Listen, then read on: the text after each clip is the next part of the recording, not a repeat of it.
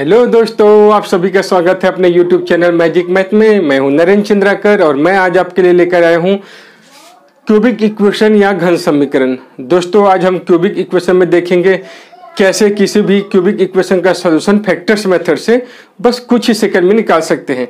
तो चलिए अपना वीडियो स्टार्ट करते हैं।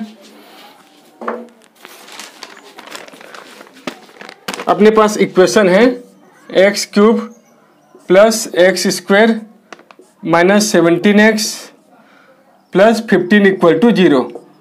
दोस्तों, फैक्टर्स मेथड में आपको करना क्या है, इसका अपने को पहले फैक्टर्स बताना है, मतलब 15 किससे किससे डिवाइड चला जाएगा। तो 15 का फैक्टर है plus minus 1 plus minus 3 plus minus 5 और प्लस माइनस 15। तो ये 15 की तो जरूरत नहीं पड़ेगी, इन्हीं तीनों में से 3 नंबर बताने हैं। तो तीनों नंबर को मल्टीप्लाई करने से तो 15 आ जाएगा। 5, 3 और 1 तीनों को मल्टीप्लाई करने से 15 आ जाएगा। अब साइन देखना है, किसका क्या साइन लें। दोस्तों, हमेशा बड़ा फैक्टर का साइन वही लेना है जो यहाँ एक्स स्क्वायर के कोफिशिएंट का साइन है, मतलब यहाँ जो साइन रहेगा वही बड़ा फैक्टर का साइन 5 प्लस में ही रहेगा, इसको माइनस नहीं ले सकते। अब बाकी दो या तो माइनस में लेंगे या दोनों प्लस में, क्योंकि मल्टीप्लाई करने से प्लस में लाना है। तो दोनों यदि हम प्लस में लेंगे तो क्या हो जाएगा, ये 1 नहीं आएगा, कितना हो जाएगा 9 हो जाएगा। तो दोनों को माइनस में लेना पड़ेगा, दोनों को माइनस में लेंगे तो 1 आ जाएगा और मल्टीप्लाई करेंगे तो 15। तो 3 फैक्टर मिल गया, 5 माइनस 3 और माइनस 1। अब क्या करेंगे, साइन चेंज, 5 है तो माइनस 5, माइनस 3 है तो प्लस 3, माइनस 1 है तो प्लस 1। यही इसका ये सॉल्यूशन है। ठीक है, आप चेक कर सकते हैं, तीनों को मल्टीप्लाई करने से क्या आना चाहिए, माइनस डी अपॉन ए। डी का वैल्यू है 15, तो माइनस 15 अपॉन ए का वैल्यू तो 1 है, तो माइनस 15 आना चाहिए।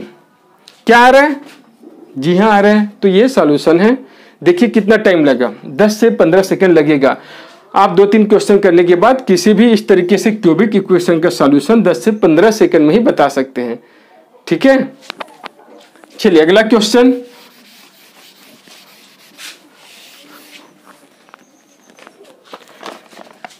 X cube plus 3x square minus 10x minus 24 equal to 0।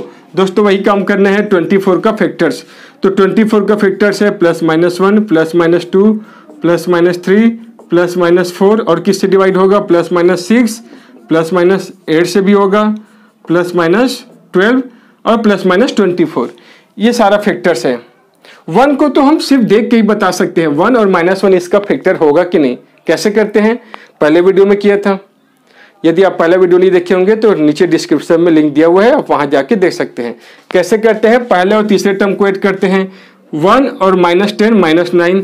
दूसरे और चौथे को ऐड करते हैं, ये माइनस 21 हो गया। दोनों बराबर आ रहा है, क्या दोनों इक्वल नहीं है, इसका मतलब ये दोनों ही इसका रूट नहीं है।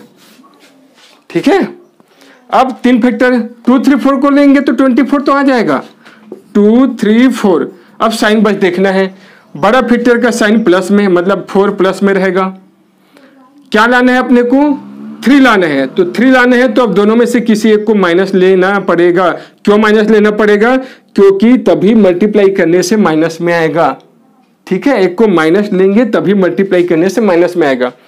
किसको लें, 4 तो प्लस में है, यदि हम 2 को लेते हैं तो 4 माइनस 2 2 हो जाएगा और 2 प्लस 3 5 हो जाएगा। अपने को लाना 3 है तो 2 को प्लस लेना पड़ेगा, 3 को माइनस लेना ही पड़ेगा। 6 माइनस 3 3 आ जाएगा। तो 3 फैक्टर क्या क्या है, 4 प्लस 2 माइनस 3। तो सॉल्यूशन क्या हो जाएगा, साइन चेंज, प्लस 4 है तो माइनस 4, प्लस 2 है तो माइनस 2, माइनस 3 है तो प्लस 3। ये इसका आंसर है। ठीक है, अब आप सोच रहे होंगे ये तो बहुत आसान है, हम ऐसे ही कर सकते हैं। अब हम कुछ ऐसा भी क्वेश्चन कर लेंगे, कुछ ऐसा भी क्वेश्चन करके देखते हैं जिसमें सॉल्यूशन इंटीजर ना हो, ताकि आपको न लगे कि सिर्फ सिंपल क्वेश्चन लेके सॉल्व कर रहे हैं। ठीक है, चलिए देखते हैं।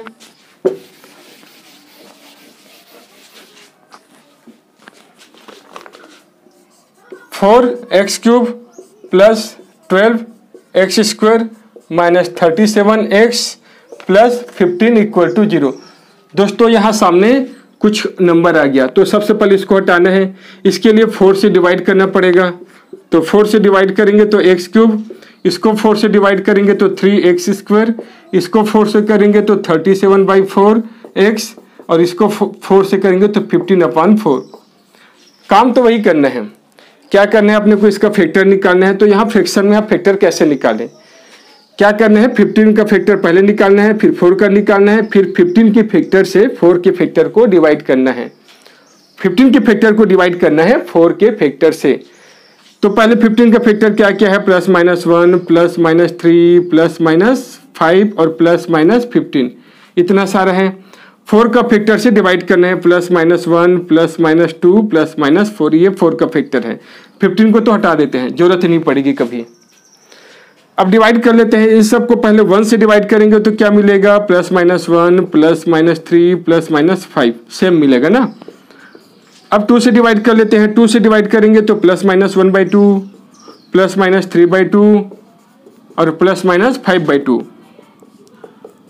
अब 4 से डिवाइड कर लेते हैं तो +-1/4, +-3/4 और +-5/4। ये सारे फैक्टर्स हैं। इसमें से 3 फैक्टर लेना है। दोस्तों जब फ्रैक्शन में है तो आप इस पे फोकस करना, ये जो नंबर है इसी पे ध्यान देना, ठीक है। 3 फैक्टर लेना है जिसका एडिशन 3 आना चाहिए। 1 को तो हम ऐसे चेक कर सकते हैं 1 और -1 होगा कि नहीं। क्या कर रहे हैं, पहले और तीसरे को ऐड करेंगे, 4 -37 -33, सेकेंड और फोर्थ को ऐड करेंगे तो 27 आ जाएगा। क्या दोनों इक्वल है, नहीं है, इसका मतलब ये अपना रूट नहीं हो सकता। 3 को ले सकते हैं क्या, यदि हम एक फैक्टर 3 को ही ले लेते हैं, अपने को ऐड करके 3 लाना है, तो बाकी 2 फैक्टर का एडिशन, बाकी 2 फैक्टर को ऐड करने से 0 आना चाहिए। और वो तभी होगा जब दोनों फैक्टर सेम रहेगा अपोजिट साइन में। मतलब यदि 1/2 -1/2 या 3/2 -3/2 ऐसा लेंगे तभी 0 होगा। और यदि ऐसा लेते हैं तो उसको मल्टीप्लाई करने से कभी भी 15 नहीं होगा, ठीक है। क्योंकि एक तो 3 आ गया तो ऊपर में अब 5 कहां से आएगा, समझ में आ गया। तो 3 और -3 भी नहीं ले सकते। अब क्या लेते हैं, यदि हम 5 लेते हैं तो बाकी 2 का एडिशन -2 आना चाहिए। मतलब बाकी 2 को ऐड करने से -2 आना चाहिए। तो -2, -1/2 और -3/2 इन दोनों को लेने से -2 आ जाएगा। यदि ऐसा नहीं आता है तो इसको अगले दूसरे के साथ लेके देखेंगे, ज़्यादा टाइम नहीं लगेगा ना। आप प्रैक्टिस करेंगे तो बहुत कम समय में आप बता सकते हैं। तो ये 3 फैक्टर हो गया, 5 -1/2 -3/2। अब क्या करेंगे, साइन चेंज, तो x का वैल्यू हो जाएगा +5 है तो -5, ये नेगेटिव है तो इसको पॉजिटिव में लेंगे, 1/2, ये भी नेगेटिव है तो इसको पॉजिटिव में। तो ये इसका आंसर है, आप चेक कर लीजिए, ठीक है। चलिए अगला क्वेश्चन,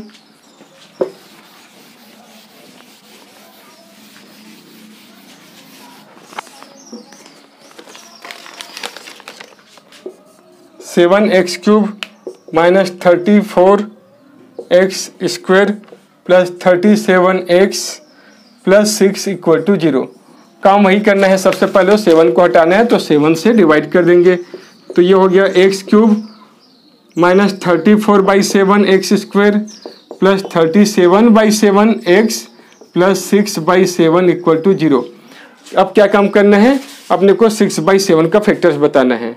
तो पहले क्वेश्चन में किए वैसे आप निकाल सकते हैं, ये अब हम डायरेक्ट निकालेंगे। +6 का फैक्टर +-1 +-2 +-3 और +-6, ठीक है, ये होगा। अब इस सब के साथ 7 को ले लेंगे, +-1/7 +-2/7 +-3/7 +-6/7। इस तरीके से आप 6/7 का फैक्टर्स बता सकते हैं। इसमें से 3 फैक्टर सेलेक्ट करना है। तो 1 और -1 हो सकता है क्या, पहले तो इसको देख लेते हैं। 1 और -1 हो सकता है क्या, फर्स्ट और थर्ड को ऐड करेंगे तो कितना आएगा, 37 + 7 44। इन दोनों को ऐड करने से 44 आ रहा है क्या, नहीं आएगा। तो इसका मतलब इसको तो हटा ही देते हैं, इसको नहीं लेंगे। अब सारा फोकस इस पे करना है। यदि फ्रैक्शन में आ रहा है तो सारा फोकस इसमें, इसी पे अपने को सेलेक्ट करना है। 3 फैक्टर क्या क्या होगा इसी के अकॉर्डिंग। तो यदि इसको हम सिंप्लीफाई क्या कर सकते हैं, 5 + -5 + 1/7 लिख सकते हैं इसको, माइनस 34/7 जो कि बड़ा फ्रैक्शन है। यदि बड़ा फ्रैक्शन आता है तो सिंप्लीफाई कर लीजिए, इस तरीके से लिख सकते हैं। ये जो फ्रैक्शन है वो तो अपना एक फैक्टर यहाँ आया है, मतलब ये एक फैक्टर ये हो सकता है, हो गया। अब क्या ये फैक्टर ले सकते हैं? ये तो फैक्टर है ही नहीं, अपने पास तो 5 है ही नहीं, इसका मतलब 5 नहीं लेंगे, इसको और तोड़ सकते हैं, -3 -2 लिख सकते हैं। और तीसरा 1/7 तो मिल ही गया है, 3 फैक्टर मिल गया, तीनों को ऐड करने से इतना आएगा और तीनों को मल्टीप्लाई करने से 6/7 आएगा। कितना आसानी से मिल गया। तो x का वैल्यू -3 है तो +3, -2 है तो +2 और ये हो गया -1/7। ये आंसर है। तो उम्मीद करता हूँ आपको समझ में आया होगा। यदि ये मेरा वीडियो अच्छा लगा होगा तो प्लीज़ लाइक और सब्सक्राइब जरूर कीजिए और ज़्यादा से ज़्यादा शेयर कीजिए। Thank you.